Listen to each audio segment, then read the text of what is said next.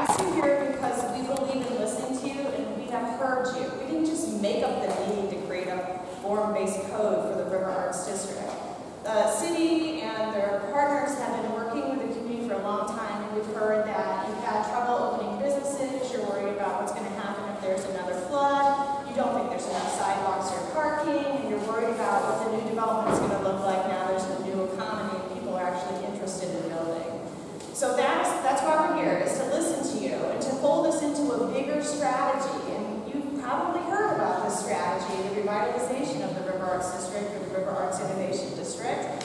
It includes the building of over 5 miles of greenways. We're completely rebuilding the transportation network so that it has pedestrian and bicycle facilities.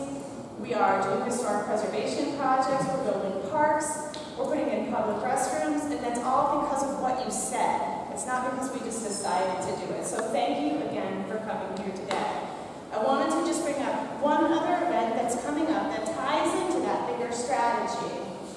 And that is an event that's going to be on July 16th right here in this very building. It's a community meeting that is called Tools and Strategies for Equitable Development. This meeting is building on work that was done in the last 2 to 3 years in East Riverway planning scenarios. And it's building on a report that Sasha actually had a hand in when she was a consultant with another national firm looking at affordability issues. And the report was called Alternatives to Gentrification. So the city has been hearing from you that when you build things and you plan to revitalize an area, there are some negative impacts that come with that. And this is just one of the ways that we're trying to deal with those potential negative impacts that we're talking about is displacement and affordability and who benefits. So if you can come to that public meeting on July 16th right here at, do we know the time?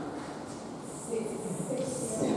Thank you, Tara. Tara and Sasha are going to be managing that for us. If you come to that meeting, you can start building a shared vocabulary about what equitable development strategies are and what kind of tools we can use in the community to move forward. So I'll just say that Lee has worked with the city of Asheville and some of you before. If you took part in the Haywood Road charrette process for a form-based code, you'll know him. If you don't know anything about that, he's going to talk to you about it tonight. So Lee, thanks very much. So I'm going to share mostly some information about how this process will work and how you can provide your input. What we would like to do is just kind of show you this show, get through what we've got to say about it, and then break back down, and we'll meet you out in the lobby again where we've got some of the maps up and some other kinds of things. And you can talk specifically to me or any of the other staff members who are here tonight. So, today's presentation is just a series of things. I'm going to introduce our project team, talk a little bit about what a form-based code is and how it might be different from typical zoning. I'm going to talk a bit about our charrette process, which is our key public input mechanism. And I'm going to show you a little bit of initial analysis. If you poked around and looked at the maps on the wall, that's some of our initial analysis. So our charge, our project, the thing that I get to help the city with is to prepare an actual form-based code for the River Arts District. And that means proposed replacement zoning. Now, I don't get to impose it all by myself. It has to go up through the Planning Commission, and it has to be approved by the City Council. So there is a formal process at the end of this in which it will move forward, but hopefully by that time the majority of us will be in agreement about the approach and about what's the contents of that zoning are. We are intending here not to reinvent the wheel for this area, but rather to draw on the planning that has been done before, make sure that everybody's comfortable that the things in those plans are what they want to see happen before we go write rules for making that happen. Because if you don't agree with those plans, I'm going to have a little trouble when we write the zoning for it because you won't agree with the zoning either. So the first thing is this step of sort of making sure that we have the plan refinement down to the point where we can move forward. We intend to talk about and hopefully address many of these known issues. Things like, how do we maintain an industrial and art-centered community in the River Arts District? It's in high demand now. It'll be in higher demand in the future as it becomes more interesting, as the Greenway comes through, etc. How do we maintain some of the original traditional components of that area? How do we manage housing affordability? Are there any zoning tools that we can use to help with that? How do we deal with flooding, with brownfields, with access throughout the area, with, in general, mobility in the area? So all of those are things we've at least cursorily heard, and we know we'll be tackling during the discussions as we move towards new zoning. So this is the project area. For those who can't see it very well, it starts really where the Swannanoa comes in, down on the south end, includes most of the eastern side of the river and the Belgium site, and runs up through the 7-acre salvage yard / public open space site there just past the bridge. It does extend a little bit up the hillside to where those properties will be significantly affected by the development that happens down below them. So you see it comes a little bit up Ralph Street and up Klingman, for example. So our team includes principally my company's offices. Code Studio is out of Austin, Texas. We spend all of our time writing zoning and subdivision ordinances for people. We are engaged right now all around the country. Our largest project is the entire city of Los Angeles, so this one seems like a great little project area when we compare it to that. We will be responsible for managing this project. I'll facilitate the majority of the meetings on it. We'll actually do the zoning language and the code writing. But we need a little support when we run our charrette week. And so that week we'll be bringing David Lowy, who does market and fiscal analysis for us, Keith Covington and Lee Jones. David is out of Atlanta, by the way. One consulting group is out of Atlanta. Third Coast Design is in Nashville, Tennessee. Keith Covington and Lee Jones will do the urban design for this project. They worked with us in Haywood, if you encountered them there. Joel Mann from Nelson Nygaard, also out of Atlanta, will be coming to help us, especially from the sounds of things with parking. I've sort of shared a little bit about Code Studio already, but basically I've been doing zoning work for about 30 years now, so we've seen a lot of flavors of this stuff, and we hope we bring some good ideas to the table, but we're always open to some additional new ideas. What is a form-based code? Well, the fact of the matter is, when we first started zoning, we were worried about things like tanneries being next to single-family houses. So old Euclidean zoning focused a lot on separating uses. This goes over here, this goes over there. So we got little pods of housing, little pods of commercial development, little pods of office, little pods of industrial. And we weren't very good at mixed use. And so existing regulations aren't really terribly good at mixing of uses. River Arts District is a great example of a wide variety of kinds of things. You've got retail in there, you've got arts, you've got industrial still in there. There's all kinds of things in there. It is typically more visual. This happens to be a piece out of the South Waterfront Code in Knoxville, Tennessee. But usually it includes lots of pictures. And the pictures really help, because when code language was originally written, it was all for the attorneys. It was all to be interpreted and whatever else as text. And that is really difficult then to hand over to an architect or a landscape architect or a land planner or an urban designer and say, you know, come up with a concept for me. And they've got to go and translate all of those words into something visual. That's just not their world. So the form-based code is also typically a much more visual kind of document. When compared to conventional zoning, it's not that we lose use and density. Well, we may lose density, but it's not that we use controls on use. But they're just not the number one thing that we care about. The number one thing we care about in the form-based code is the character and form of what you see from the public realm. So not 360 around the building necessarily. Really the space that you would use as a pedestrian, as a bicyclist, as a driver down the roadway. Right? So it's the facade of the building, it's the streetscape, and the street itself. Those are the components that would typically go into a form-based code. So right now, this is your existing ordinance, and I think we pulled a great page with some graphics here for you. And this is Haywood. So just an example of the fact that it can get better. This one can be even better than that if we can figure out how. The fact of the matter is that form-based codes are focused on plan implementation. They are place-specific codes, and they are intended to implement particular ideas. As an example, when we were working in Haywood, one of the ideas was an earlier idea that had been put in place in zoning was to say no parking was required in the two little downtown areas that are along West Haywood. And that was great, except what came along with that was 7 stories in height. And if we had left 7 stories in height in those places, all of the 2-story and 1-story buildings that are there now would probably be replaced over time. And that was not what anybody in the community really wanted in those cute little downtown areas. And so we lowered the heights in those areas, and we increased the heights modestly in the adjacent areas as a way to deal with sort of the community's interest in the protection of those pieces. So the form-based code can be about a lot of kinds of things. It is especially about shaping the public realm. This is an image from Chattanooga, and this is the real photo. You know, the rest is Photoshopped after this, but you can see some of the concerns here showing up. That's a university-built dorm building in the background, and the traditional Main Street is what you're standing on here. This is Martin Luther King, and this street has a lot of teeth out of its smile, right? It's lost a lot of buildings over time, but the pressure is now there. The university is knocking on its door.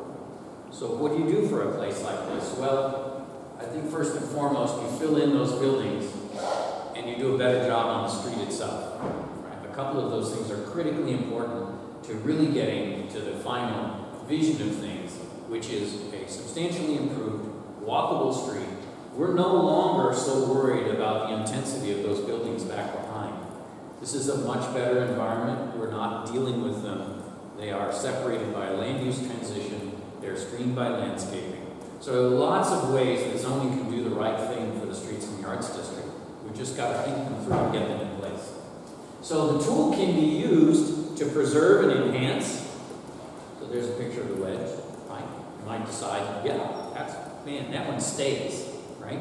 So if you want that to stay, don't put 7 stories of height on it, which would encourage somebody to take it down and build the 7-story building, which they could make more money on, in theory.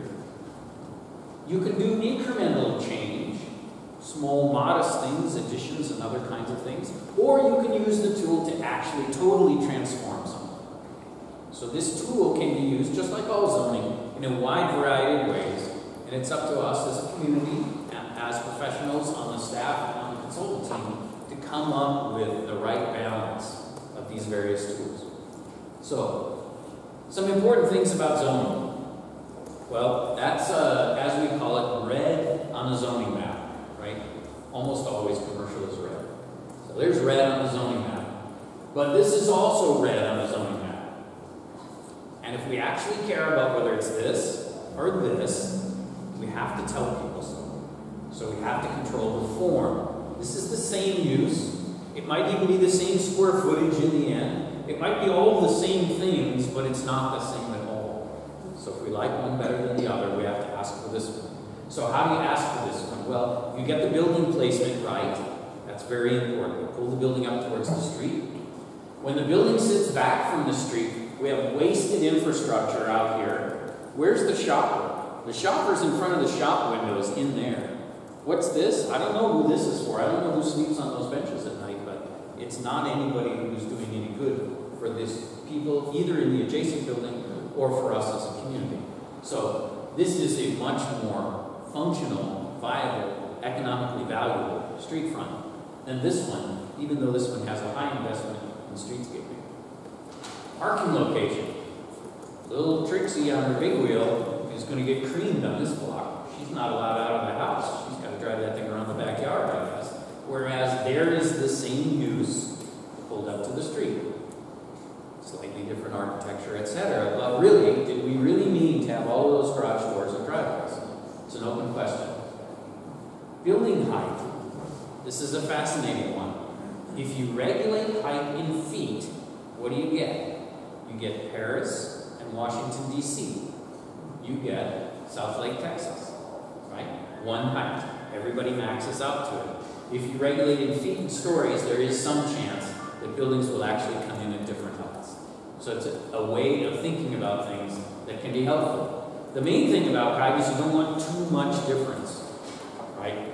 If we meant to keep this house, we should have stepped that building back, right? We should have lopped a piece off of it on the side in order to be at about the same height as the house next door.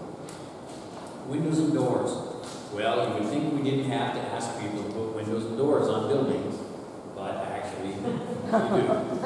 This is Streeterville in Chicago. This is a highly walkable environment that is filled with a huge podium for a huge tower that's dead or in the wall.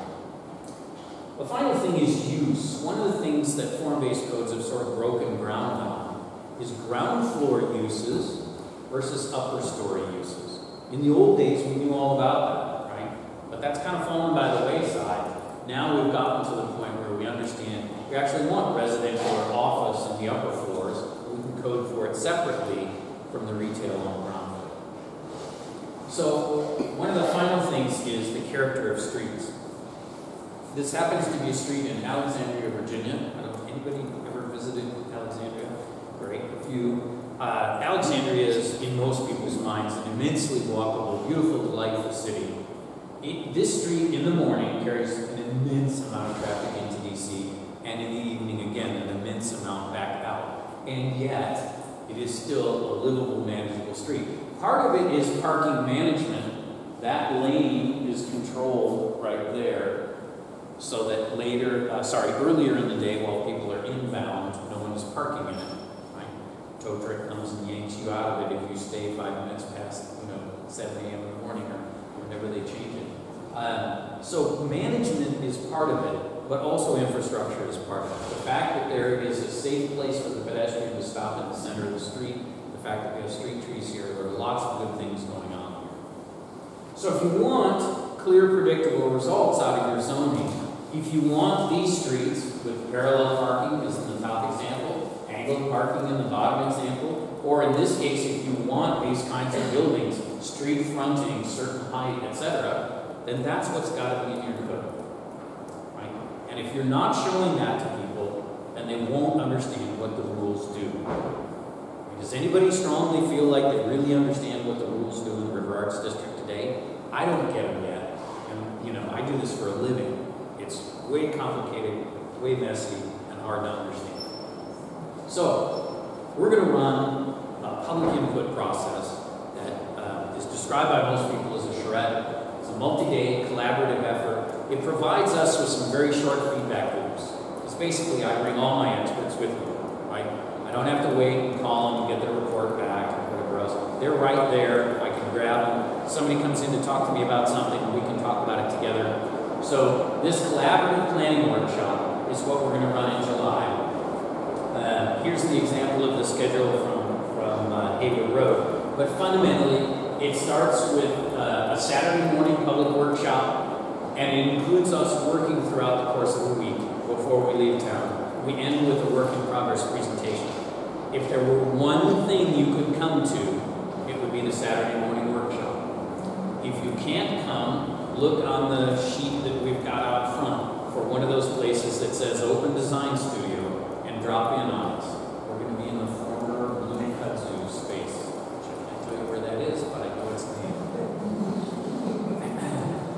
So the last time around, we ran the design studio at the bottom of the fire station there next to the library, right on Haywood Road. We spent time on the first day that we're here studying the area. And on Saturday morning, we run a hands-on design session. This design session is critically important because it's where some of the key input from the community comes from. It's where people find out what other people are worried about. And that's a really helpful thing. If we all know what we're worried about, maybe we can avoid all those things we're worried about, or at least some of them. So after the hands-on design session, we have a report back in which each table that has been working on this individually reports back to the broader group. And what I hope would happen, it's happened for me each time so far, what I would hope would happen is that we hear a lot of similarity between what people want. Doesn't matter which neighborhood you came from, doesn't matter whether you're a property owner or a renter or a visitor. Many times we'll hear very similar things about people's expectations from here. And if we can get focused on those things where we have lots of agreement, right, then that helps us then hone in on those things that we really have to work on and figure out. The team goes off after that session and starts by brainstorming, talking a little bit about what we heard, and trying to figure out how to reach closure on things where there's clearly substantial disagreement. We start actually designing the kinds of walkable places that could occur. And by designing them, we get to understand what the rules have to be. This is critically important in the River Arts District because we're challenged by one additional thing that was not in our way in Haywood Road, and that's flooding. We all have to understand what the impact of the flood rules are in building a new building. And so we're going to have to actually design some buildings and some projects that live within the flood rules and would meet the city's obligations under the federal emergency management agency's obligations for raising the elevation of things for flood control. We run a series of technical meetings. We'll be meeting with people about the roads. We'll be meeting with people about water and sewer, perhaps, fire access. If there are police concerns, we might end up talking to them, but especially the technical staff, like the floodplain folks and the other planning staff. Hope you didn't leave your car windows down. The short feedback loop start on Monday night. We'll actually put up all of our work from Saturday through Monday night up, and you can see it in the studio space on Monday night and get a chance to see where we're at. How far did we get? Are we on the right track? We'll actually also run on Monday and Tuesday a little lunch and learn opportunity. I believe the Monday one is going to be with our economist, so if you're interested in sort of what's his sense of what's coming, where are the gaps in the marketplace, and therefore what are the things that people are going to take advantage of, you'll get a chance to pick his brains a little bit about that. And I believe on the second day, we're going to have a little discussion about arts in the Arts District at lunch. So those are both open to the general public as well. On Monday night, we'll run that open house. You'll get a chance to have a look at where things are at. Then we go into a final production mode. Assuming that we survive the open house, we're on the right track, then we'll actually head towards trying to get our designs and drawings completed. We end up working fairly late. This is not an easy thing to compress all of this activity into a week. But then we'll do a work in progress presentation at the end of that, a little bit like this one. Our work in progress presentation the last time was at the school. I believe we're going to be back there again because this facility is not available for our closing. But one of the things that we generate are block studies like these. This is one of the block studies that was done for Haywood Road, and it helps us think about, it's not that this is exactly the way you have to build there, but it helps us think about if the building placement is this, and the parking rules are that, how many parking spaces, so how many stories high could these buildings be, what kinds of uses could we have in them, all of those kinds of things come from this. The discussion also includes, you'll note that there are some buildings in black. We as a group, our team calls these keeper buildings. It's just shorthand for a building we expect to still be there, say 20 years from now, right? Something that is not going to be torn down and replaced. And that gives us a sense of what the opportunities are for new development in the area. This is part of the discussion. Is it still going to be here? Is it going to be something new? Let's talk about it. In the end, what we typically end up with is a set of character areas that describe height and use and building placement and some other kinds of things. And we characterize the different portions of the corridor. So in this case, we'll see the corridor actually had, I think there ended up to be about 6 different ones. Some of those are repeated. But those are kind of the prototype for the future zoning districts. And that helps us think about how the zoning might be different. Are these two places the same or not? Will they be the same in the future or not? We also work on things like street cross-sections. In this case, we looked at all of Haywood Road, its bicycle facilities, its ability to support on-street parking. We know that the Riverway is coming, and that's fairly well designed, but what about the other streets in the area?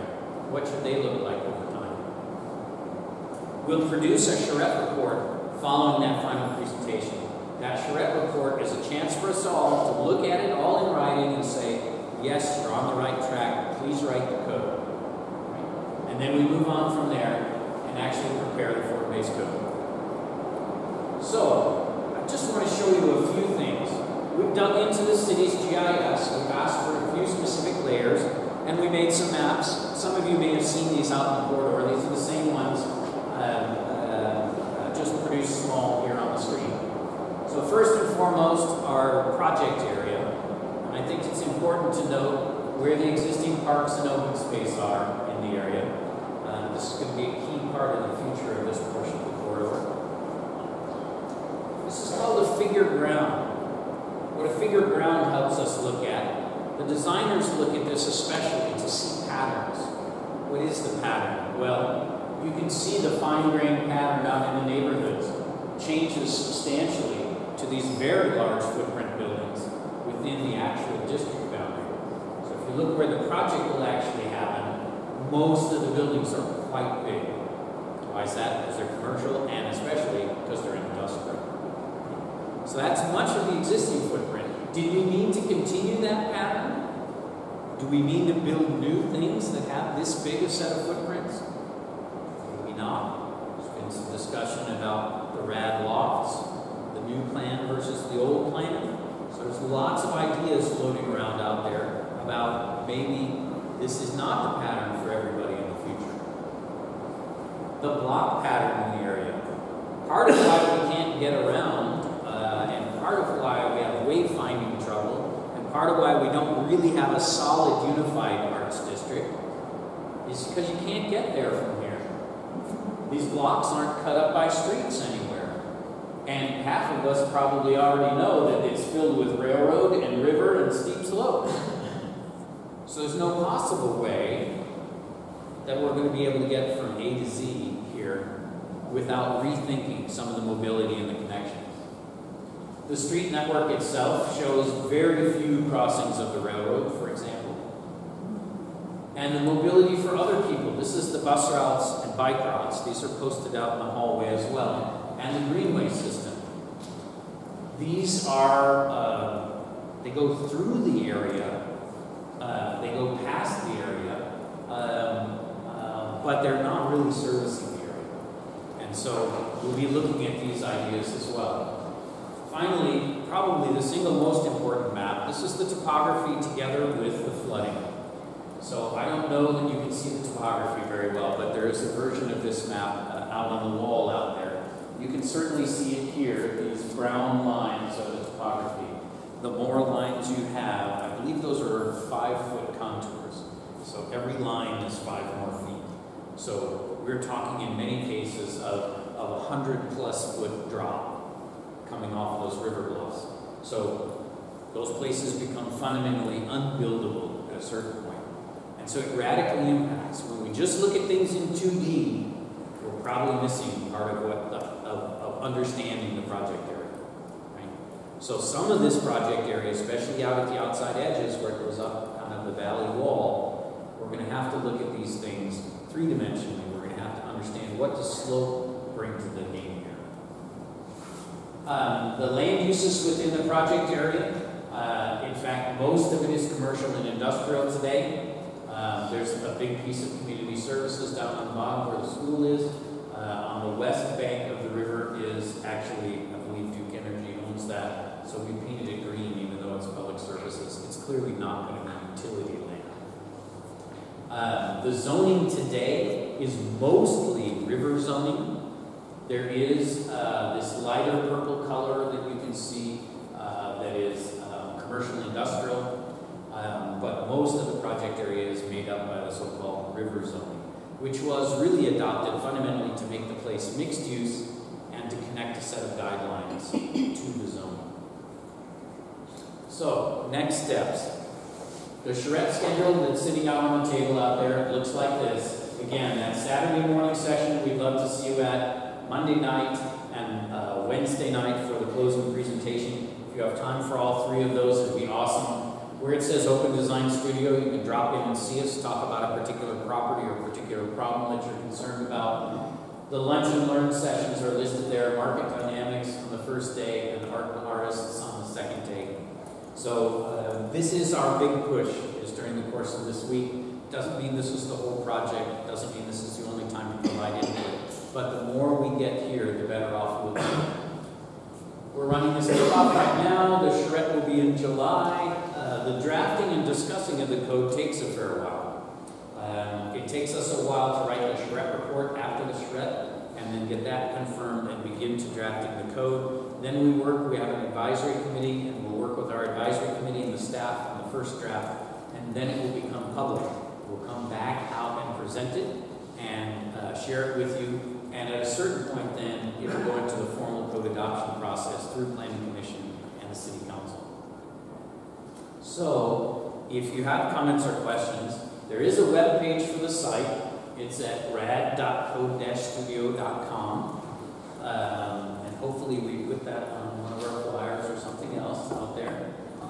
There is a Facebook page that's used as much as anything just to provide announcements to people. So if you want to see those, feel free to sign up on there. Sasha is our project manager, and we will post the show on this project page sometime tomorrow so that people can get access to it. So with that, I would like to encourage you to go back out, look at the maps that are taped up out in the hallway, talk with one of the staff members about your initial concerns, figure out a time when you're going to be coming and getting involved with us during the course of the trip. Thank you very much for coming tonight.